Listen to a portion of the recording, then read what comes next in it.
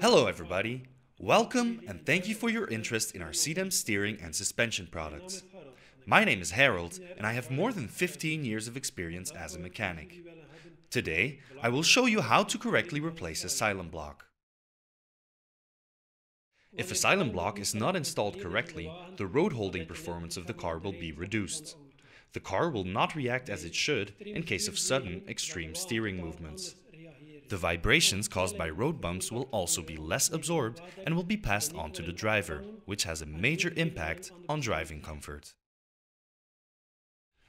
Some examples of silent blocks are the most common standard type silent block,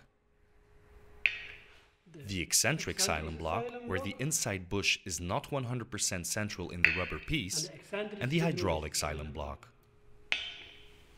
For each of these types, correct installation is key.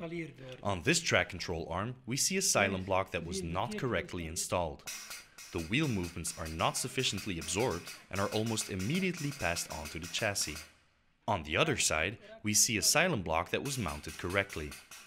As we can see, the movements of the wheel are absorbed by the silent block. For a correct installation, here are a number of things you should pay attention to. 1. Make sure to have the right tools.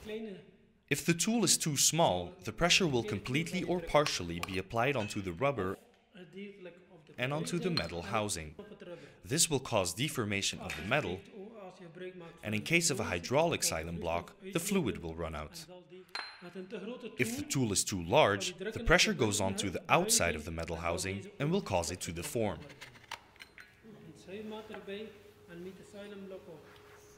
Measure the silent block to determine which should be the diameter of the tool.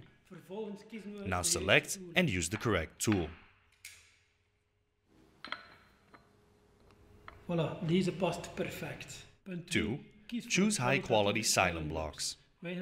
In order to find the proper silent block, let's have a look at Sidem's online catalog. As we can see, Sidem already offers the right tool to correctly replace the silent blocks. 3. Determine the right direction to push out. The deformation of the housing material shows us that the silent block was pushed in this way. Push out the silent block in the direction opposite to the one it was pushed in. 4. Determine the correct position to install the silent block. On the old track control arm, measure the distance between the top of the silent block and the housing. Now mark that exact same distance on the new silent block.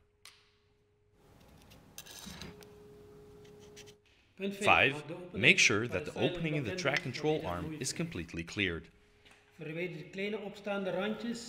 Use a file to remove the metal edges that have formed on the inside. This will prevent the silent block from getting stuck on the small surfaces of those edges. 6. Make sure the silent block is lubricated. A little oil can also contribute to facilitate the installation. These tips will allow you to correctly and easily push the silent block into the track control arm.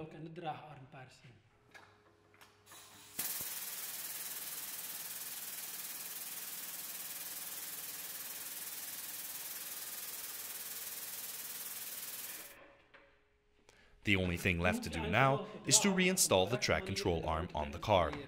For more information, visit the Sidem website www.sidem.eu. Thanks for watching and see you next time.